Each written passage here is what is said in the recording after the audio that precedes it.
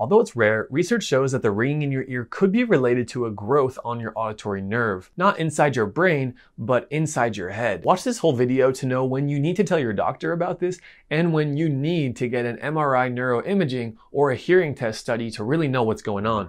This is Pure Tinnitus.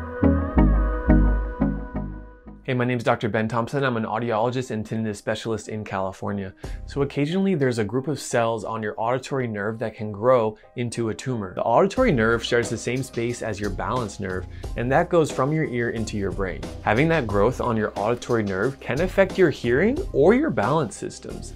And this is called an acoustic neuroma, also called a vestibular schwannoma. So although it's possible for you to have an acoustic neuroma on your nerve, it's not very likely. A 2014 study showed that only 1 to 2% of people who report the classic symptom of hearing loss on one side or ringing in the ear on one side actually turned out to have a vestibular schwannoma. And another study showed that only about 60% of individuals with an acoustic neuroma actually reported tinnitus or ringing in the ear before they got a surgery. So I know this can feel scary if you're not sure if you have a growth on your auditory nerve. Just remember that unless your symptoms are causing significant problems in your day-to-day life, that you're probably fine to continue on day by day until you have that next appointment with the specialist that I'll recommend to you. So if you have any of the following symptoms, take note. Ringing in one ear, hearing loss in one ear, facial numbness, ear pain, dizziness, vertigo, where the room is spinning, or headaches, migraines.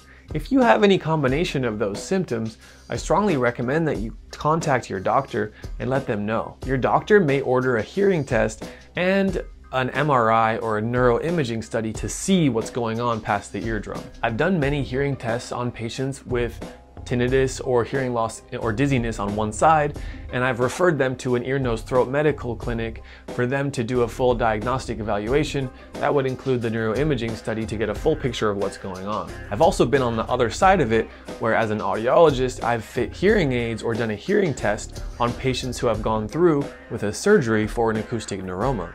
Typically, those patients have to talk with their doctor about what the pros and cons, what the risks and benefits of the procedure would be.